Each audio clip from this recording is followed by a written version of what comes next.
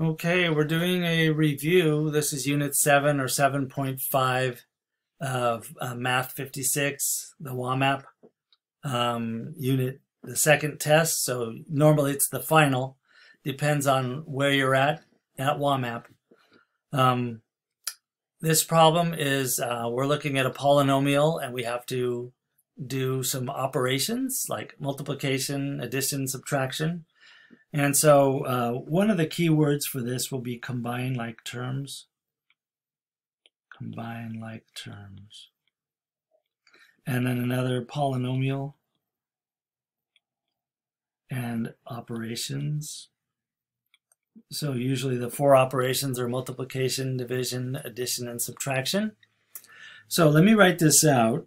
We've got 2 times 2x cubed plus 2x squared minus 5x plus 4, and then minus, I'm going to have to write really small, 2x squared plus 2x minus 3 equals what?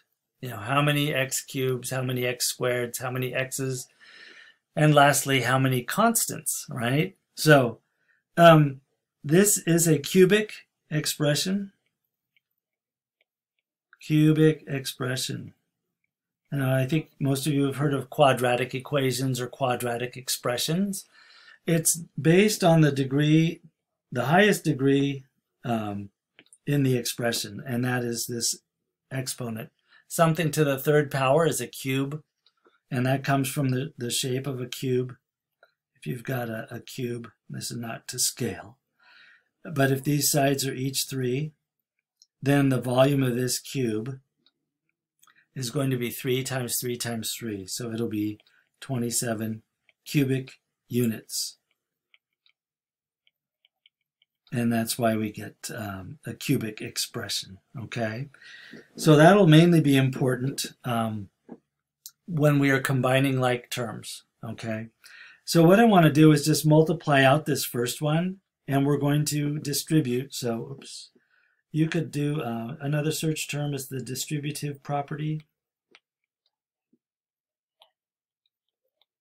Distributive property, and what that is basically, you take the number when you're multiplying something by a whole expression in parentheses. These terms cannot be combined because they are not the same, right? If you think of x cubed, x squared, and x as units, these are all different units, so they can't be combined until we know what x is. So until that point, we have to keep them all separated. But multiplication, we can multiply the 2, we can distribute it over all of these elements, and this is a positive 2 we're working with on this side. So we're going to say, I'm going to write it down here, we're going to get 2 times 2x squared gives us that's 2x cubed, gives us 4x cubed, and then 2 times positive 2x squared gives us positive 4x squared, and then 2 times negative 5x gives us negative 10x, and then 2 times positive 4 gives us positive 8. All right, so that's the first one. And then the second one, I'm going to, because it's getting crowded, I'm going to write below, but I'm going to get a different color. So here we have, we are subtracting this whole thing. So I'm going to suggest thinking of that negative sign as a -1, or if you really believe, you can just use it as a, you can take a negative sign and distribute it over all of the elements. And it's kind of like a multiplication operation if you were thinking you're multiplying by -1. Anyway, we're going to make this negative 2x squared, and I'm going to just write it under here, under the same terms. We've got like terms, right? So this idea of like terms is really important. So x squared is the unit, so we can write those under each other. And then we've got a negative times a positive 2x is a negative 2x. And then we've got a negative times a negative 3. Well, a negative times a negative is a positive. So we're going to have positive 3. And then we can actually just do this like regular addition or subtraction. 4x cubed plus 0. Let's change colors again, just because I can. 4x cubed plus 0, of course, is 4x cubed. And there is an actual property, the additive property of 0, that any 0 added to any number, or the inverse subtracted from any number, leaves the original number. So if we add 0 to 4x cubed, we're still going to have 4x cubed. And next we have 4x squared minus 2x squared. So that's going to leave positive 2x squared, right? So if you think of it as 4 minus 2, that gives us 2. 2 what? 2x squareds. Okay? Then we have a negative 10 minus negative 10x minus 2x. So these are both negative. So that negativity will get bigger. And so we're going to end up with minus 12x and then two positives, positive 8 plus 3 plus 11. Okay? And I'm just going to put in here negative numbers.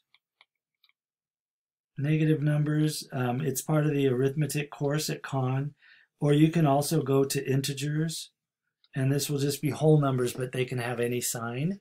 They could be positive or negative or 0. So those are a couple more search terms. So I think now with this, we have enough for our answer. Let's see if we can plug it in over here. So we've got 4x cubes, right? And then next to that, we have how many x squareds? Positive 2. And be careful when you put in your answers because they have plus signs between each of these. But if you've got a negative, you're going to have to remember to put in your negative sign. Negative 12, and then the x is already written here. And then the last one is plus 11. So we'll do a final check here. 4x cubed plus 2x squared plus negative 12x, which is the same as minus 12x, so that's good, plus 11. Okay, so that should work. Let's see how it looks. Oh, nice, green. Okay, so as usual, I'm going to click this to give you another similar problem that you can work, and try not to look at these notes, but if you need to, that's what they're here for, and just work several similar problems until you feel comfortable adding, subtracting, and multiplying like terms. Here's the problem.